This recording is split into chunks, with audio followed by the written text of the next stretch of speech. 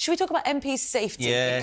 Because more money announced to try and look after them. Peter, explain really why it is that there is much more increased concern about MPs' safety, and then what Harriet Harman had to say yesterday. Well, there's a hugely growing issue, and the fact we heard, and you interviewed Tobias Ellwood about the fact that there was a mob of pro-Palestinian protesters, peaceful, but outside his home, which he found very intimidating, as did his family, who, of course, haven't chosen a career in politics. We have 3 female MPs who have police guards. Usually it's only about 5 or 6 cabinet ministers who have full-time police guards. We have people like Lisa Nandy saying that she keeps a police alarm with her at all times. And now we have a new scheme announced by James Cleverly. He's talking to the National Police Chiefs Council today. So the Home Secretary talking about spending £31 million, which is actually about half the budget for actual MP salaries. I did a quick back of the envelope calculation on the way in this morning, and that would pay for about 350 MPs. That is just on MPs' security alone in terms of trying to keep them safe, because MPs live this weird life where they are in one of the most secure buildings in the country, in Parliament half the week, and the rest of the week they're in their constituencies usually. They're at all sorts of events. They're the guests of honour. They're always known about it. But really interestingly, you mentioned Harriet Harman there, long-serving Labour MP, former Deputy Leader of the Labour Party, who said that she thinks that there should be a provision for MPs to work from home, do it via Zoom, essentially, in the way that they did during COVID. That, I think, is a very sad indictment of where we are in terms of politics in this country. Paul, you're nodding, but she called yesterday to evacuate Parliament, let MPs work from home due to protesters. Most people would say that's surrendering to a mob. I mean, let's be perfectly honest. We're supposed to be a democracy, man. Well, we are, but obviously what's happening is our democracy is being skewed by these protests. And it's not just in London. You talk to people, as I do, all over the country, have had fundraisers cancelled. They're not going out knocking on doors anymore.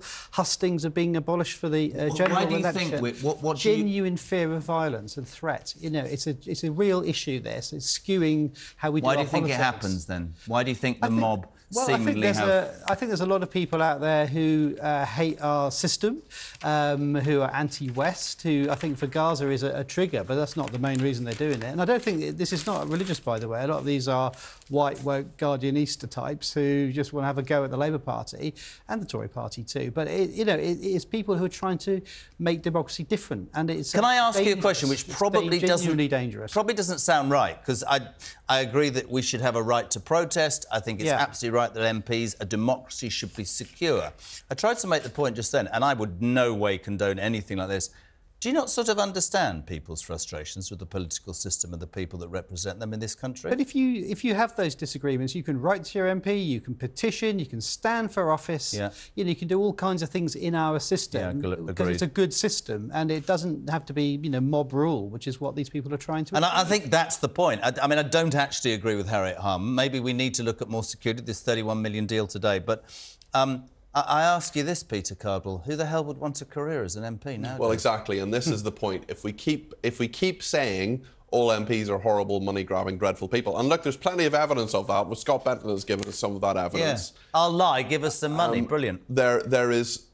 we're not going to get good people standing for office. And if you're going to be intimidated, if you're going to have every single thing you've ever said online poured over, if you're going to have people turn up at your house and intimidate your kids, for example, I mean, you're not going to get the right people coming into politics. There's a brilliant book about this by Isabel Hardman called Why We Get the Wrong Politicians. Highly recommend it. Second best book about politics written in the last 5 years. So what was the first one? The Secret Life of Special Advisors by Peter Cardwell. Okay.